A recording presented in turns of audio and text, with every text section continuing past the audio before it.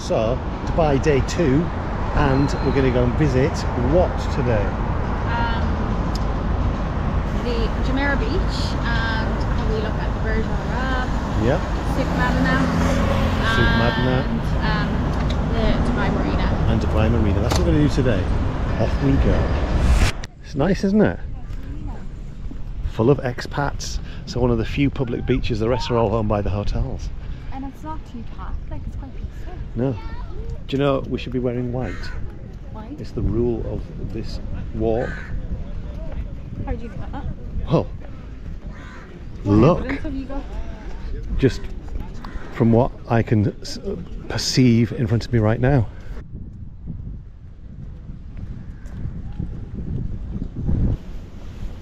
What are you calling me now? Just a weird person. What? But that is a lovely stretch of Arabian Sea. With these, what are they? What are they? So this beach is popular, like with expats and like joggers and keep fit people, and people just bringing their families. You have a juice bar there. Look at this. I didn't expect the public beach to be so long and expansive. This is great. So I'm just having a walk along the beach to this rocky outcrop to see what lies beyond. Maybe some tropical fish. Maybe not.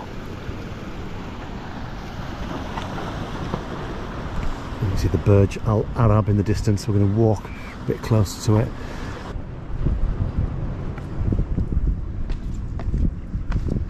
These are not as treacherous as they seem. Actually, quite nice to walk on, quite easy. But look, downtown Dubai, the Burj Khalifa poking out the top. So we've walked about 10 minutes to this little area with a nice cafe, and this is where all the rich people moor their yachts. Oh yeah, I can see some fish down there. Not very tropical. How clear that water is.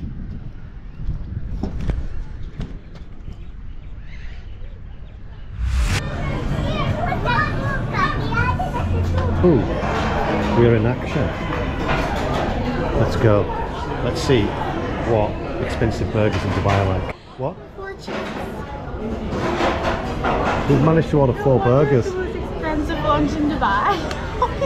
This is ridiculous. Oh, they're sliders, is that why? They're tiny, they're smaller burgers. Yeah. This is ridiculous. Hit or miss? It's alright. It's alright. I recommend So that's the burgers done, and we're going to leave this beach, but before we do, Celine's going to give some facts about the Burj Al Arab. Opened in 1999. It's Yep. the 5th tallest hotel in the world. 5th. 5th. Right. The cheapest room per night is $2,000 and the most expensive is $24,000. Yeah, I know, I paid that once. You did it. David Coulthard did donuts in an F1 car on the helipad there.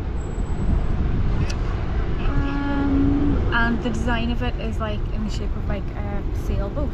Yeah. I don't know any other facts about it. Anyway, that's this beach done. Now we're going to head to a souk, but it's not a real one. It's like it's a posh one. Madinat souk, I think it's called. But we'll have a look around there. So we've just come to Souk Madinat Jumeirah, which according to this article is a modern take on a traditional souk.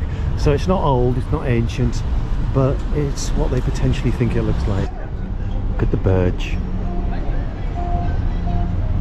Feast your eyes. Here we go. Air-conditioned Arabia.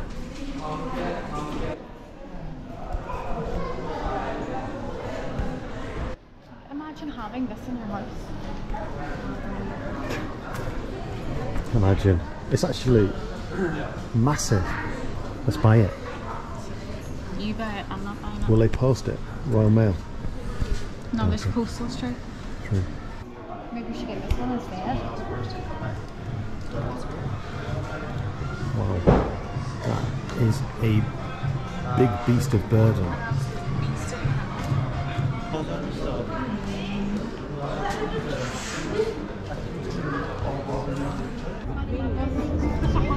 Passing all the restaurants.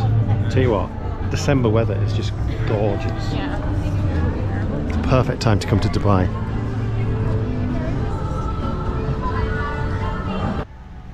Looks quite authentic in a Dubai bling sort of way. So there's a Santa going past on a gondola, which is a sentence you don't normally hear, and he must be boiling hot with his suit on. Poor Santa. That is not a nice thing to wear in this temperature. And I should know because I was once Santa in Qatar. I hated every minute of it. It's like being in a castle.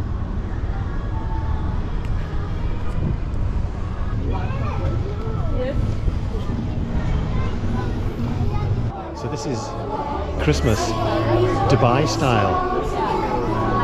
You can get your mulled wine, £8. You can get a beer. You can get the stalls. Look at this. Fake snow. We have Spied an Irish bar. What's it called? Magedigan's. I'm surprised you didn't see that on the way in. And I'm addicted to Guinness. If I get a Guinness, oh my god. And there's a guy there, he's got something black in a pint glass. I can almost taste it. The question is, how much is it going to cost? I reckon £12 for a pint, minimum. Hi, how are you today? Good. How are you? Thank you for waiting. No problem. Yes. We don't mind where we sit. We just basically want a pint of Guinness. Oh, thank you. Please come inside. Thank you. Oh my god, I saw it with my own eyes. And I can see it there.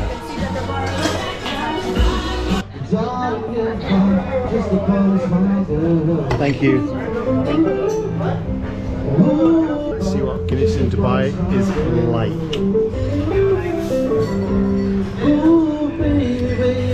Nice. Happy? Yeah. Until I see the price, but yeah, for now. Don't worry about the price. Just enjoy your Guinness. So the bills arrived. Wasn't quite as much as I thought. Still pricey though. 10 quid for a pint of Guinness in Dubai. There you go. So 15 minutes down the road, the Marina. This looks nice. And I think the Marina area of Dubai is like a fairly new part. I think it's got about 55,000 residents. But obviously they're aiming for much more than that because there's construction still going on. You can hear it over there. So yeah, when it's ready, it's going to be amazing. This is good. Do you reckon you could live in Dubai? Yes and no. I think I know what you mean. I think like the cost of living would drive me a bit nuts after a while, and I'm not really that gone on the whole like glitz and glamour of everything, but I like how it's quite easy to live here. Yeah, and the temperature. Yeah, but it's only It's nice now. The temperature is nice now. It's not. It's Yeah, in the ridiculously summer hot. it'll be horrendous. And the other one, I liked it when I lived in it. So I think we're about done in Dubai. Tomorrow we fly to freezing cold Budapest. But what has been the best part of Dubai for you on these last 2 days? Randomly, I think it's the view of the Burj Khalifa from our hotel. Really? Yeah. That is a great view actually, especially at night. I was surprised by how good the frame was. That's been the highlight for me, the frame. Because I've never done it before. I like walking along the walkway at the top where it's glass and you can see right down underneath. Yeah. But I think I found it more impressive from the outside than inside. Yeah, like a lot of things. So that's it. Goodbye from Dubai, tomorrow Budapest.